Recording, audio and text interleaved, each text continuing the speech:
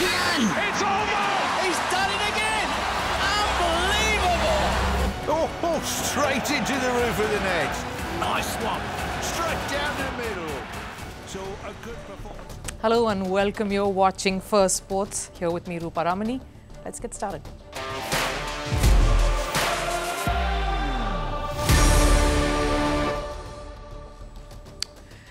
Right on the show today, the build-up to the Border-Gavaskar Trophy is heating up. The Indian cricket team is already feeling the pressure. A whitewash against New Zealand, injuries sustained during practice, and a new captain to lead the charge in the first test. How is India preparing to face the mighty Australians? Meanwhile, Jannik Sinner has had quite the year, many highs and a few lows, but he's ended the year on a solid high, winning the ATP season-ender finals. What's made him stay at the top? And the Mike Tyson versus Jake Paul bout was anything but that. The winners were their publicists and promoters. How did the bout go, and did it rankle the boxing fans all around the world? Stay on for all of that and more, but first, a look at the headlines. England's fifth and final T20 international in the series against West Indies was washed out. Batting first, West Indies were 44 without losing a wicket after 5 overs when it started raining. The ground staff attempted to salvage the wet outfield for the game to resume, but the match was abandoned without a result. England won the series 3-1. In football, England beat Ireland 5-0 to secure their Nations League promotion to the League A group. Harry Kane made the opening goal in the 53rd minute after shortly that Anthony Gordon and Conor Gallagher followed through. Jared Bowen extended England's lead to 4-0 in the 76th minute. Taylor Bellis scored the final goal to seal the game. Mexico coach Javier Aguirre left bloodied after being hit by a can. This was following a 2-0 Nations League loss. The attack occurred as Aguirre walked to shake hands with Honduras coach post the game. Fans at the stadium hurled objects, injuring the coach's head. The violent incident overshadowed Mexico's dismal performance in the first leg of the tournament. In hockey, India beat Japan 3-0 in their final pool match at the Women's Asian Champions Trophy. For India, Navneet Kaur broke the goalless deadlock in the 37th minute. Deepika Kumari converted 2 penalty corners in the 4th quarter to give India a 3-0 lead. India will play against Japan again in the semi-finals tomorrow. And in darts, teen prodigy Luke Littler won the 2024 Grand Slam of Darts. Littler crushed Martin Lukeman 16-3 in Wolverhampton. This is his first major TV ranking title in a debut year on the Professional Darts Corporation circuit. The victory will help Littler move to 5th in world rankings.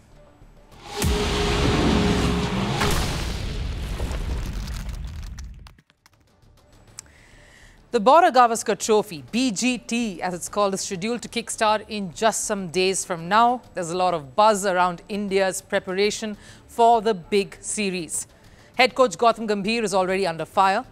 That series against New Zealand, a whitewash, was a wake-up call for the hosts back then. So the pressure is on the visitors now. Here's someone else who won't feature in that first test, and probably that's why is facing some of the heat. Captain Rohit Sharma, who's just become a father a second time. He and his wife Ritika Sachdeva are parents to a baby boy, and he has decided to give the first test a miss because of this, and that's been met with a lot of backlash.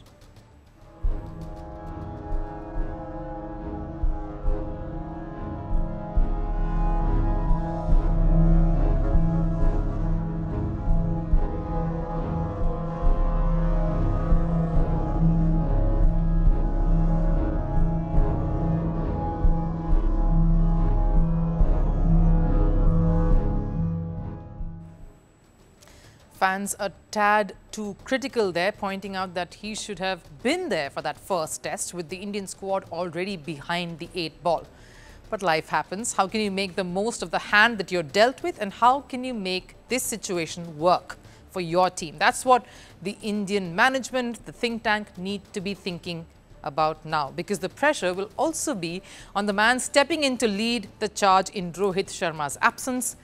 India's lead pacer Jasprit Bumrah, the right man to step in and lead India. Now, how is India preparing for this particular series? It's a humongous task. Usually there are warm-up matches that the visitors tend to play whenever they're touring a country. They play with the host's A or B string sides. India cancelled those matches and decided to do match simulations instead. A few former cricketers, particularly Michael Vaughan, did not find that decision too smart. I can't get my head around a team like India only wanting to play an intra-squad game leading into a series against Australia in their own backyard. I just can't see how you get yourself in that competitive mindset of consequence by playing an intra-squad game. Time will tell. Vaughan may have his own set ways and is always overcritical, especially when the team involved is India. But does he have a point to make here? Could a match against one of the host teams, a warm-up game, have prepared India a little better on what to expect when the series begins?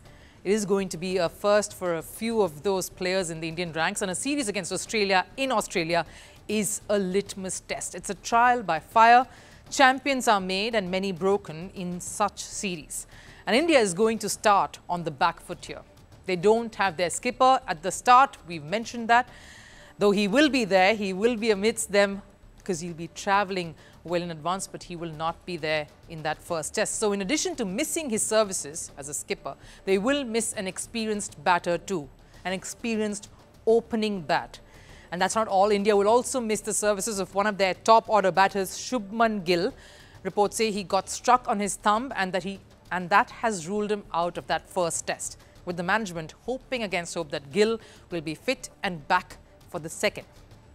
KL Rahul, who showed some prowess with the bat, also had an injury scare. He was struck on his elbow by a Prasidh Krishna delivery, but nothing serious to put him away. In fact, KL Rahul provided some spark in that match simulation over the weekend. Australia holds, in fact, very special memories for KL Rahul. And maybe this is where India will look to him to stand tall. The other batters waiting in the wings are Abhimanyu Easwaran, who was called up as a backup for Rohit Sharma, and Devdutt Padikkal, who has been asked to stay back post the India A series. Padikkal has, of course, played just one test for India, and it came against England in India in Dharamshala. Could these men make it to the 11? But with some serious experience with the bat missing out in that top order, India could also be tempted to bat deep. A bowling all-rounder then, that could be an option, with Harshit Rana or Nitish Reddy primed to making their debut, possibly. Speaking of fast bowlers, here's a sight every Indian cricket fan was waiting for: the return of Mohammad Shami to a cricket ground. He hit the ground running in his domestic comeback at home and is set to get on that flight to Australia. What a sight it will be to watch him bowling alongside Jasprit Bumrah. That ought to boost the Indian morale in the series, with the World Test Championship final on the line. First test is critical, and that could make all the difference. But is India ready to take off from the get-go?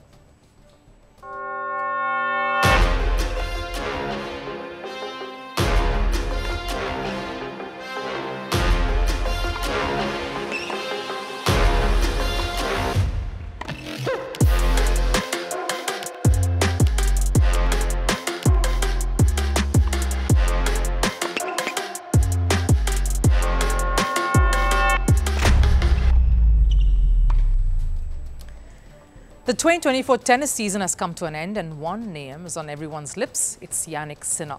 A year that not only tested him, but also established his dominance in the ATP circuit. 2 Grand Slam victories and 5 ATP Tour titles. This weekend, he notched up the season-ending ATP Finals title, swept aside Taylor Fritz in that final, and he did so without dropping a set. Not only was that the 8th title he managed to snag this year, Sinner also made history by becoming the first Italian to win the tournament. But he isn't dwelling on those achievements. I'm not looking about, being the first, whatever. It's just stats. What I'm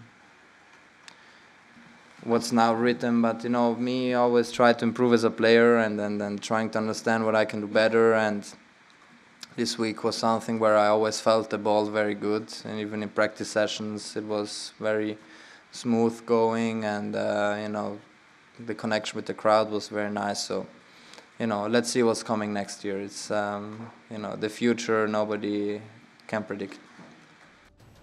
He mentions the connection with the crowd, and yes, that certainly was one of the highlights. The entire tournament was for little more than a week in the Italian city of Turin, so Sinner did have that home advantage when he played Taylor Fritz in the final last evening. The spectators took it up many notches.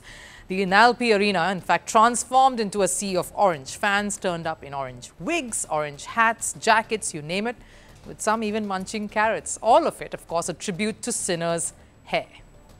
Yeah, for sure it was a very high quality week, starting from the beginning, trying to understand the pace of the court, which, you know, then increased a little bit, you know, which is normal because it was a bit more consumed, and you know, I just tried to play the best possible tennis I could in every single moment, which I've done here, and then the crowd helped me a lot. So it was for sure one of the most special weeks I've had in a tennis court. Yeah, so I'm very happy to have this trophy. So what's worked for Sinner? It's his quiet, reserved persona, which is quite the contrast to his explosive tennis on court. He carries a sense of calm in him, no flashy declarations, no pressure-filled goals. He forgets all that hype and focuses on the tennis. Sinner isn't loud or brash, and that's probably what makes him so much more striking. I mean, it's my goal was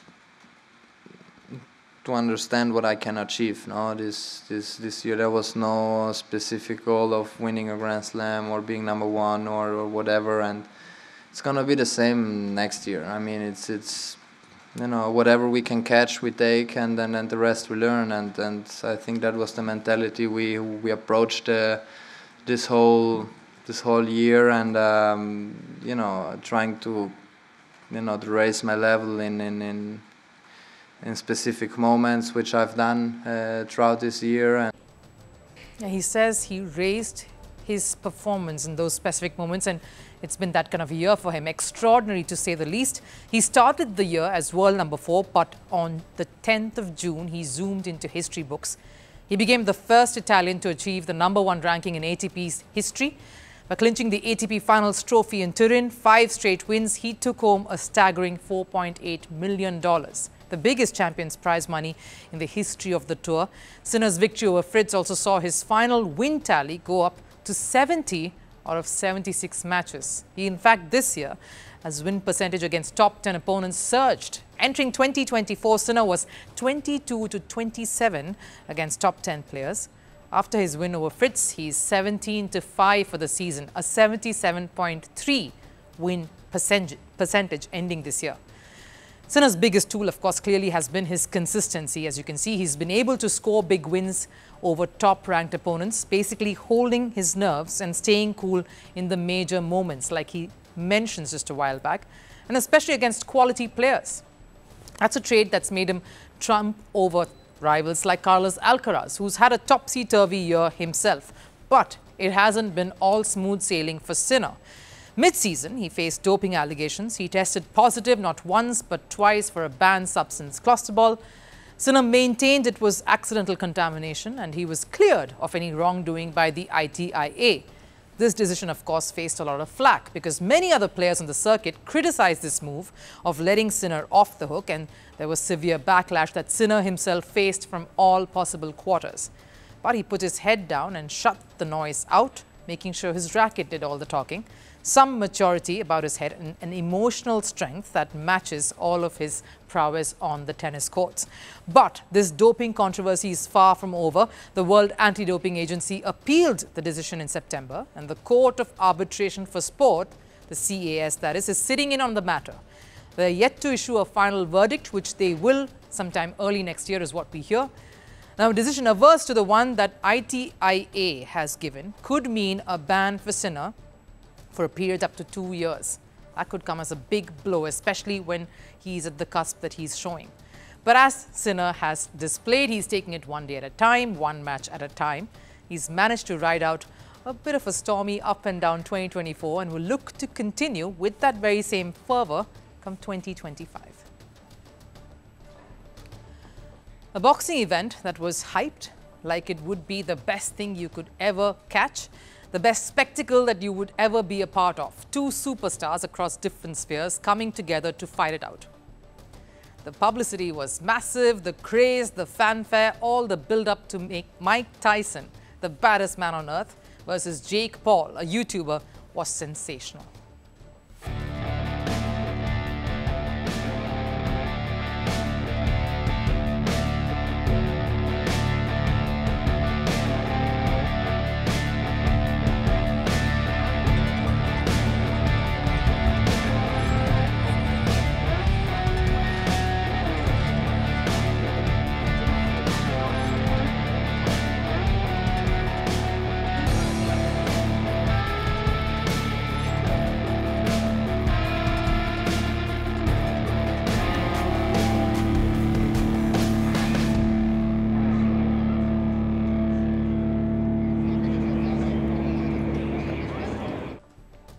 An OTT platform was live streaming it. The media was hard selling it. It was meant to be the perfect popcorn consuming event. End result, the most underwhelming bout and an even more disappointing after party. A fight that began on this note.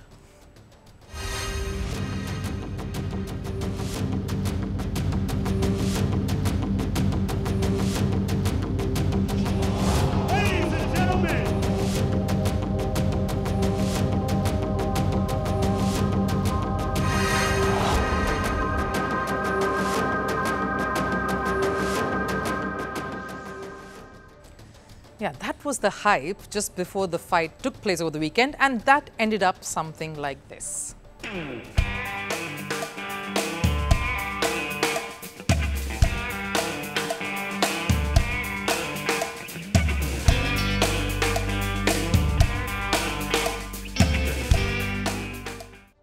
That's not what the crowd had come to witness. In a unanimous decision, Jake Paul was declared the winner by all three judges. Mike Tyson was seen as a floundering second at best. He failed to attack, and Jake Paul threw in enough punches to end up on the winning side. And don't worry, we won't, of course, dissect or go into a detailed account of the review of that fight, but how the entire exercise ended up being a bit of a failure on all counts. One, the fight itself was clearly a massive disappointment. Take Jake Paul's entry. Number two, he did not come in a car or any cool motorbike, but a custom-made truck bigger than his boxing career ever was. It didn't just stop there. Jake's flamboyant boxing gear was on display, one that is estimated to cost $1 million. It featured 380 carats of real diamonds.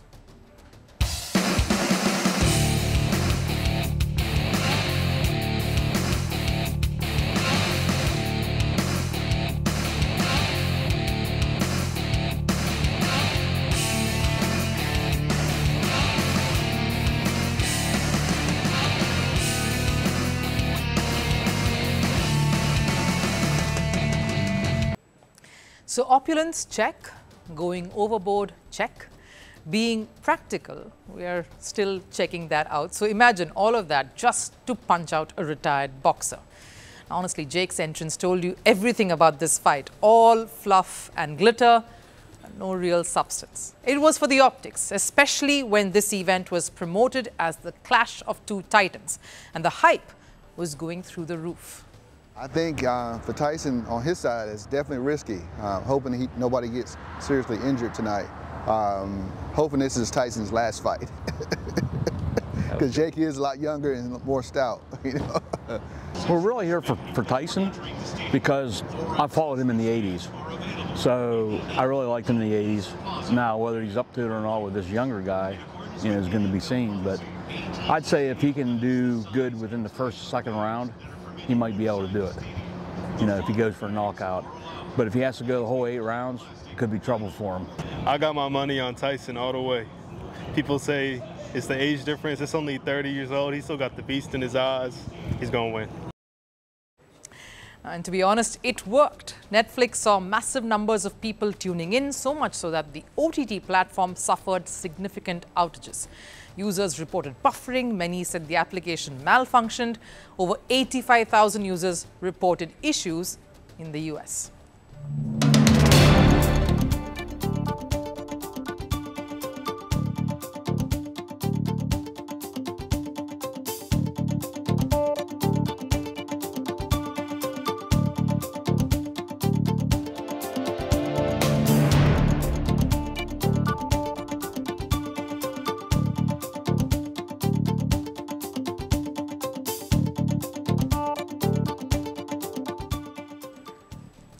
Yeah, all those messages, those signs, if you were one of those viewers tuning in and had to see black, like I did, honestly, that was probably a sign to switch off, tune off right then. But for those who persisted, like me, the match started off slow. Tyson, who hadn't fought professionally in 19 years, probably showed, came out swinging in round 3. He landed a couple of decent shots on Paul, but Paul somehow kept a fight that maybe should have ended sooner going, firing in some solid punches occasionally to keep things a little interesting. As the rounds went on, it became evident that Tyson's age wasn't doing him any favors. His once feared knockout power was nowhere to be seen. In the end, Jake Paul, of course, ended up paying his respect to Mike Tyson. First and foremost, Mike Tyson. It's such an honor. He's the GOAT. I look up to him, I'm inspired by him, and we wouldn't be here today without him. This man is an icon, and it's just an honor to be able to fight him. I didn't prove nothing to anybody, only to myself. I'm not one of those guys that looks to please the world. I'm just happy with what I can do. His opponent in the ring, Mike Tyson, also responded, being all modest. This is one of those situations when you lost but still won. I'm grateful for last night. No regrets to get in ring one last time. To have my children see me stand toe-to-toe and finish 8 rounds with a talented fighter half my age in front of a packed Dallas Cowboys stadium is an experience that no man has the right to ask for. Not the kind of end that we were hoping to witness, but let's be honest, Jake Paul could have ended the fight way earlier. Instead of finishing it, he kept the match on, letting Tyson hang around longer than he should have, almost like he was trying to avoid an embarrassment for Tyson. This fight will surely go down in history, not for the reasons anyone hoped it would, though. It's a prime example of how we all got tricked into buying into something that wasn't going to end the way we hoped it to, only to realize it was all a farce. The only real winners were the promoters. The fight was not about respecting boxing as a sport. It was about creating the headlines, generating that buzz, the views and the chatter. And in that sense, yes, it was a success. Time for last serve. Rafael Nadal has touched down in Malaga, where he will play his career's last match. It's the Davis Cup time. He was all of the center of attention as he hit the practice courts.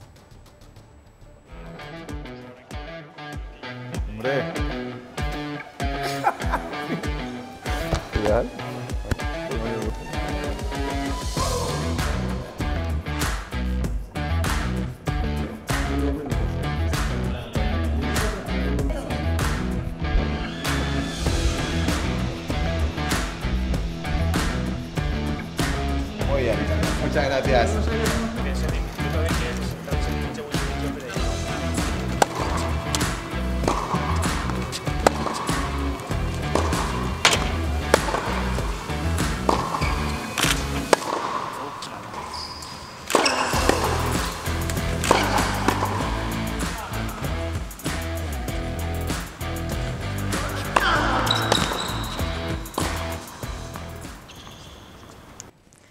That wraps it up here on First Sports. I'll of course see you again tomorrow. Till then, do take care. Bye-bye.